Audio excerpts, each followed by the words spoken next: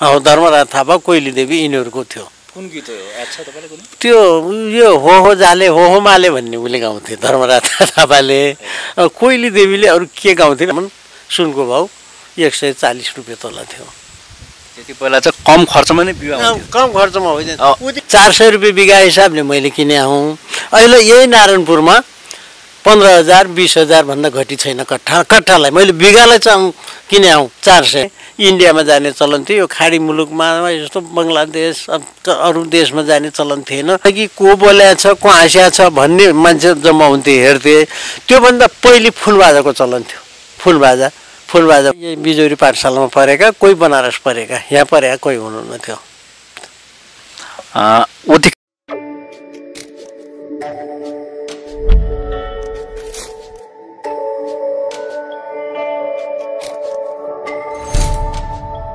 दर्शक म प्रेजेन्टर तिलक प्रताप छन् अनि क्यामेरामा साथ दिइरहनु भएको छ मेरो मित्र जीवन ओलीज्यूले।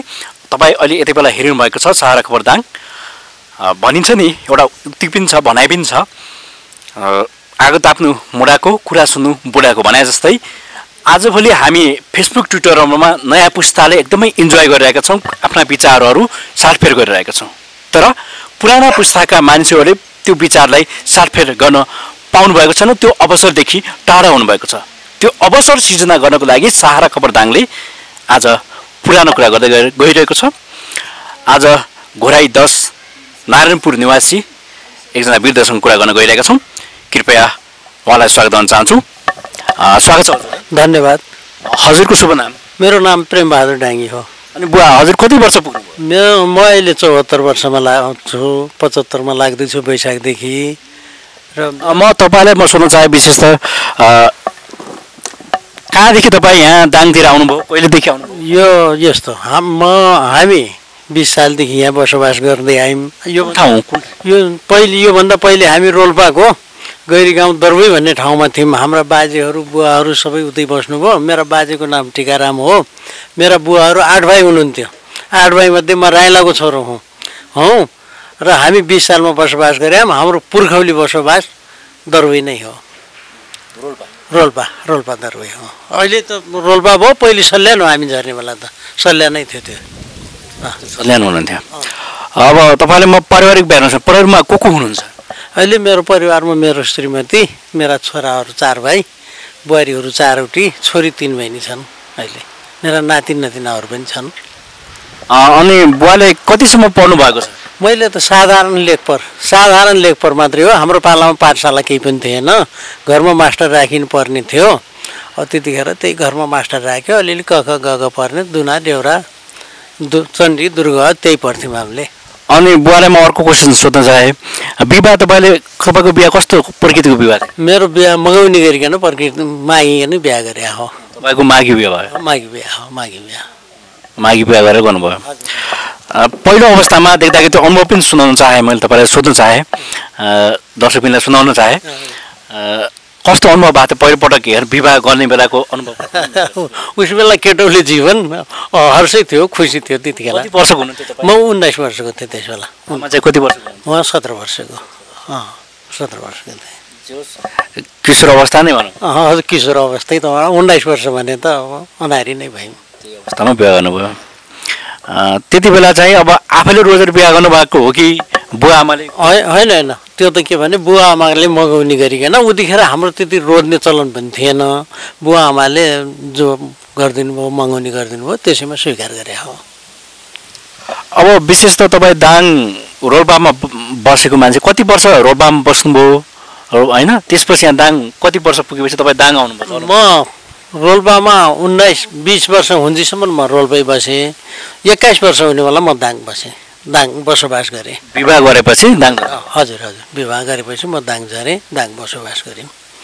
विशेष त अब त्यति बेला अब रोल्पाबाट आउँदाखेरि कसरी सामानहरू ल्याउनु भयो, त्यसपछि कसरी आउनुभयो यहाँ झर्नुभयो? त्यस बेला के थियो भने अलिकति मान्छे 300 भरे तरे लगाउने चलन थियो। अलिकति जग्गा जमिन भए हुनाले यहाँबाट थारूहरू पनि जाने चलन थियो उस बेला।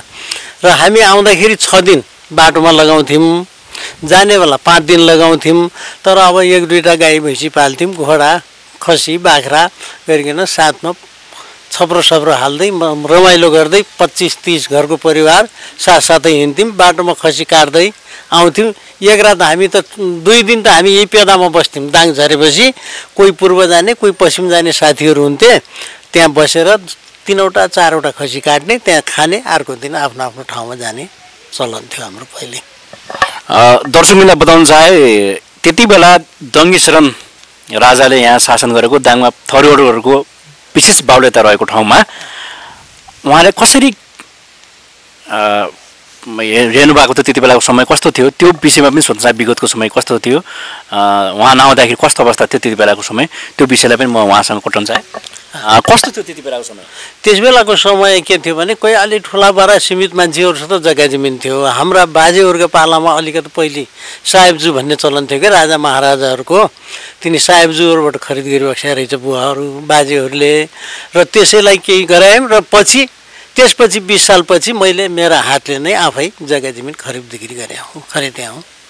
जग्गा भूमि खरिदको कुरामा गर्दाखेरि पहिला सुरुको अवस्था र अहिलेको अवस्थामा रेट निर्धारणको विषयमा अलिअलि कुरा गर्नु। यसो छ, उतिखेर के थियो भने जमिन अलिकति गनारी जमिनको अलिकति 500, 1000 त कोही पनि थिएन, 800 सम्म थियो। अलि उस्तै ठाउँको जमिन त मैले 250 रुपियाँ बिघासम्म मैले खरिदेँ हूँ जग्गा। 250। कति सालको कुरा हो त्यो? 26 सालको कुरा हो। 26 साल हो। त्यसपछि कसरी कुन रूपमा चाहिँ त्यो त्यसपछि 30 सालसम्म पनि लगभग अलिअलि केही घटबड थोरै भयो। 30 साल 36 सालसम्म केही भयो। 40 सालदेखि यतातिर 2000-3000 रुपियाँ कट्ठा चल्यो। 40 साल पनि 4000, 5000 ठाउँ हेरिकन चल्यो। र त्यसपछि 50 सालदेखि यो जग्गाको अनमोल भयो। अहिले 60 सालदेखि यतातिर त जो हामीले 250-300 रुपियाँ बिघा किनेको जमिन हो त्यो अहिले कट्ठालाई 10 लाख, 15 लाख, 12 लाख, 8 लाख भन्छन्। यही नारायणपुरमा मैले किने हूँ। 400 रुपियाँ बिघा हिसाबले मैले किने हूँ। अहिले यही नारायणपुरमा 15,000, 20,000 भन्दा घटी छैन कट्ठालाई। मैले बिघालाई चाहिँ किने हूँ 400 मा। दर्शकबिन उहाँसँग मैले यही जग्गाको विषयमा सोध्दा अहिले विशेष गरी त एकदम खेतीयोग्य जमिनहरू दाङ जिल्लामा प्लटिङ भइरहेको छन्। अब त्यति बेला कस्तो अवस्था थियो त त्यो विषय पनि हामीलाई जानकारीको सूचनाको लागि पनि इम्पोर्टेन्ट हुनसक्छ। त्यस कारणले गर्दाखेरि म उहाँलाई त्यो क्वेसन पनि सोध्न चाहेँ। दर्शकबिनलाई बताइदिनुहोस् कि यो पहिलाको त्यो जग्गा र अहिलेको जग्गा जस्तो पहिला कसरी प्लटिङ हुन्थ्यो हुँदैन होइन, अहिले चाहिँ कसरी भइरहेको छ त्यो विषयमा? पहिले प्लटिङ हुन्न थियो। पहिले किनबेच मात्रै हुन्थ्यो, प्लटिङ थिएन। बाटाको नक्सा पनि केही थिएन। यो बाटो पनि अलिअलि 25-20 सालदेखि पछाडिबाट अलिअलि सुरुवात हुँदै गयो र अलिअलि बाटोको छेउछाउमा घरेरी भनिकन बसोबास गरे। 36 सालबाट मान्छेको बाक्लो भयो हो। यो प्लटिङको अवस्था त 50 सालदेखि यताबाट आएको। त्योभन्दा पहिले प्लटिङ गर्ने चलन थिएन। त्योभन्दा पहिले प्लटिङ गर्ने चलन थिएन। यो त के भने तुलसीपुरमा चन्द्रमान थकाली अञ्चलाधीश आएपछि तुलसीपुरमा प्लटिङ सुरुवात त्यहाँबाट भएको हो। र घोराइको त्यो अहिले उसलाई के थापा पार्क भन्छ नि,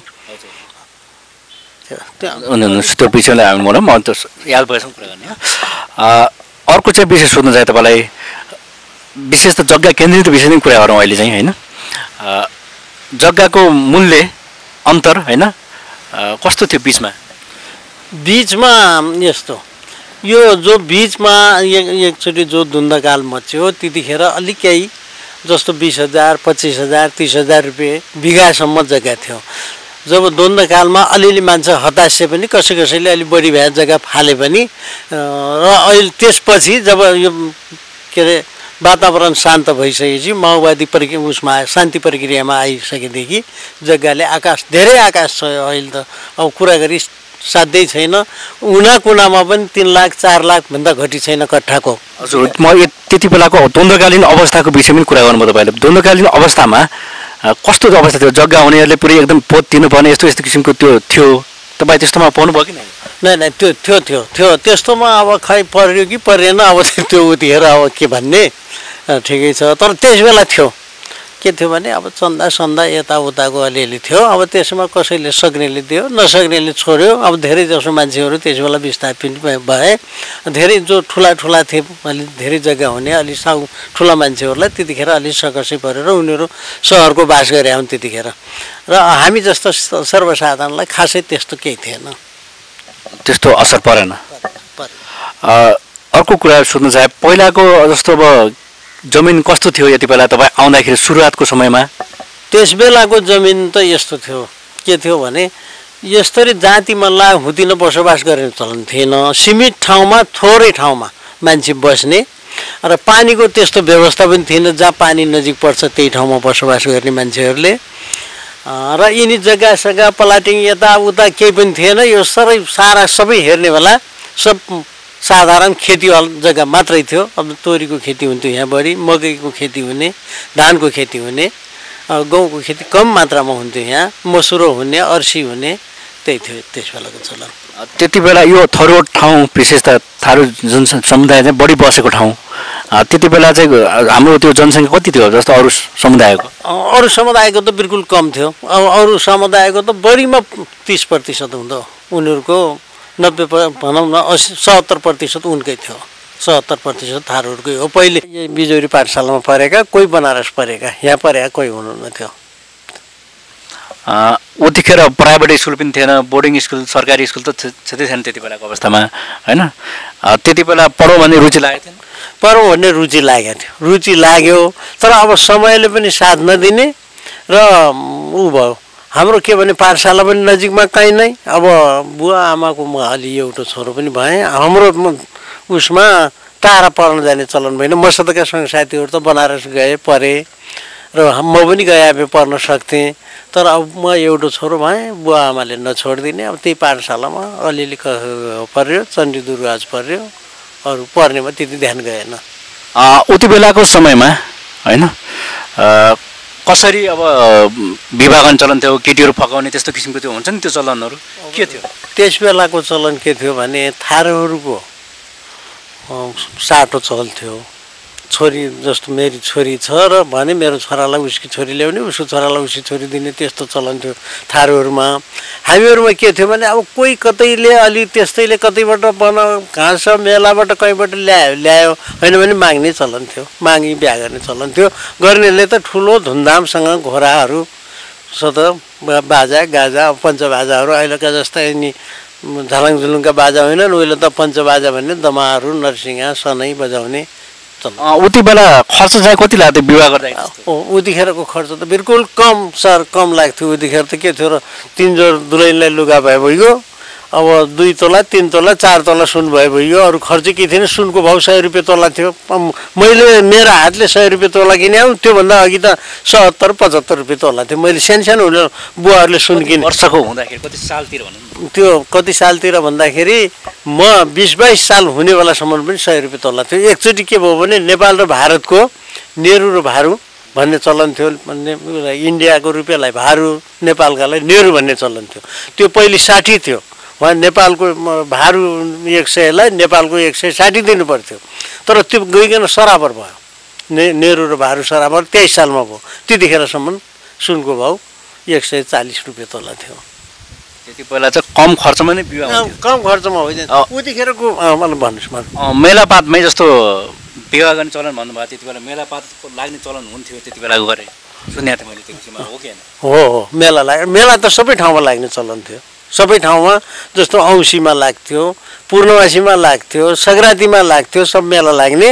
अलि उस्तैले त्यही मेलापातबाट बिहा गरिकन ल्याउने।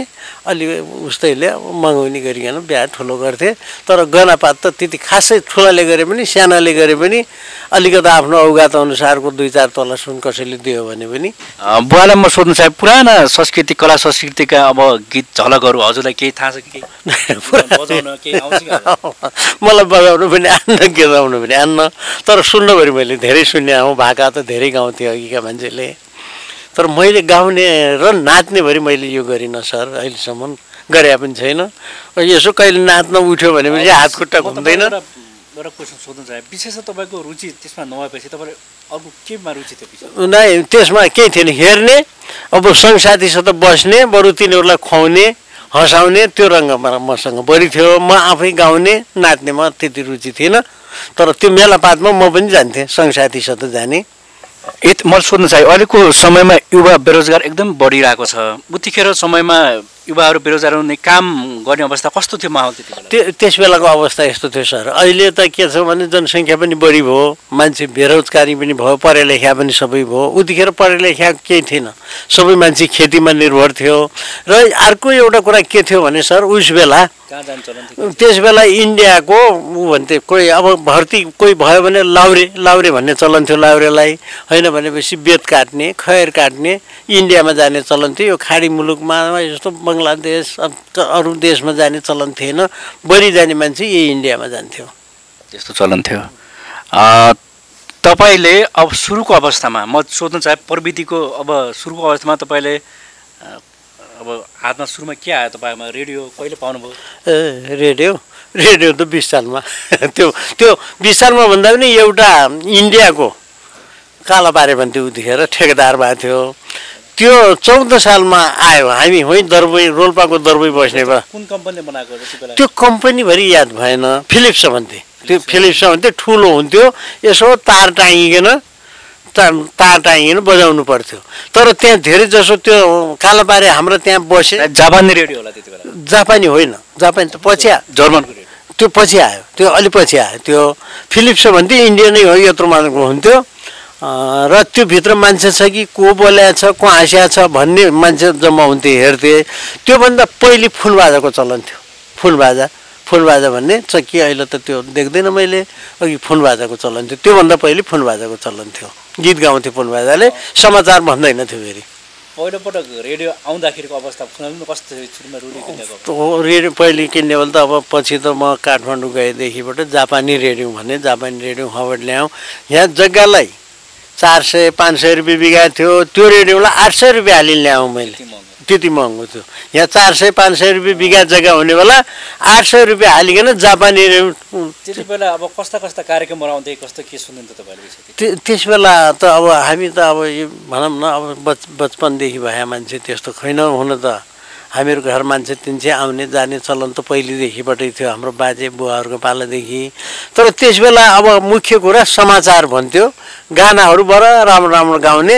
नेपाल पछाडि आएपछि त्यति बेला चाहिँ के? नै त्यस बेला यो इन्डियनको रेडियो आउने बेला नेपाली समाचार आएन सर। 20 सालदेखि त नेपाली समाचार आयो। 20 सालदेखि यता जापानी रेडियो जो काठमाडौँको इन्डिया आएपछि त्यस बेला त समाचार आयो। पछि त्यति बेला गीतहरू सुन्नुहुन्थ्यो कि समाचार? समाचार सुन्ने, समाचारपछि गीतै हो सुन्ने। दिनैभरि उसमा यो काँधमा भिरिकन। त्यति बेला एक्लै सुन्नुहुन्थ्यो कि पुरै भेला? नै भेला सब सँगसाथी बस्ने, हाँस्ने, सुन्ने। अब गीत गाउने, उनले अलिकति रमाइलो हुने। अब कोही त्यही अलिकति कला भए मान्छे त्यही गीतमा पनि नाचिजान्थ्यो उठिकन, त्यो चलन थियो। त्यति बेला मनपर्ने गायकहरू केही नाम थाहा पाउनुहुन्छ? नै त्यतिखेर ऊ थियो, कोइली देवीको याद आउँछ। त्यहाँबाट कोइली देवी र एउटा त्यो अहिले शहीद भएका छन् नि, के थापा, धर्मराज थापा। धर्मराज थापा, कोइली देवी, यिनीहरूको थियो। कुन गीत हो याद छ तपाईँले? कुन? त्यो यो हो जाले हो माले भन्ने उसले गाउँथे धर्मराज थापाले। कोइली देवीले अरू के गाउँथिन् अहिले अलिक भुलिगेँ सर म। हजुर, यो टेलिभिजनको कुरा गरौँ। टेलिभिजन कहिलेदेखिबाट हेर्नु सुरु गर्नुभयो? टेलिभिजन त हामीले टेलिभिजन अलिक पछि, लगभग टेलिभिजन त 35 सालदेखि पछाडिबाटै सुरु भयो। घर घरमा टिभी राख्ने चलन। त्योभन्दा त अब कोही ठुला बडाले कतै राखे आउँदा त्यो अर्कै ठाउँमा थियो, सर्वसाधारण कहाँ थिएन। 30 सालभन्दा पछि नै हो। तपाईँले टेलिभिजन कति सालमा ल्याउनु भयो त हेर्नुभयो? मैले अलि चाँडै ल्याएँ। मैले कतिमा ल्याएँ भन्नुहुन्छ भने 35-36 सालतिर ल्याएँ। त्यति बेला चाहिँ कस्तो हेर्ने के चलन? यो ऊ थियो, एन्टिना टावर राखिकन एन्टिना थियो। यो ब्ल्याक टिभी थियो। यस बेला रङ्गिन टिभी पनि थिएन, पछि पो आयो रङ्गिन टिभी। सादा टिभी थियो, सादा ब्ल्याक एन्ड व्हाइट। माथि टिभीमा के टिप्थ्यो त्यति बेला?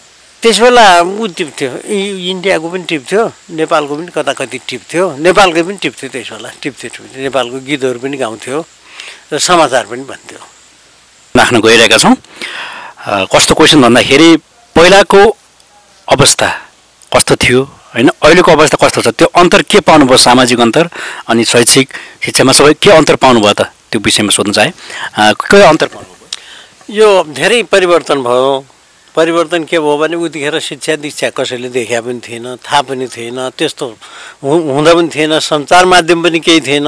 अब अहिले त के भयो भने ठाउँ ठाउँमा स्कुलहरू छन्, बोर्डिङहरू छन्, सब पढे लेखा भए, सबै विद्वान भए। अघि एउटा 8 क्लास पढेको मास्टरलाई ल्याइकन बलरामपुरबाट यो हाम्रो जो नारायणपुरको स्कुल छ त्यो उसको गणित मास्टर नभइकन 8 क्लास पढेका मास्टरले ल्याइकन यहाँ हामीले 8 क्लास पढ्ने विद्यार्थीलाई पढाउने मास्टर नभएपछि इन्डिया बलरामपुर गइकन एउटा मास्टरलाई ल्याइकन यो स्कुल सञ्चालन गरे हो।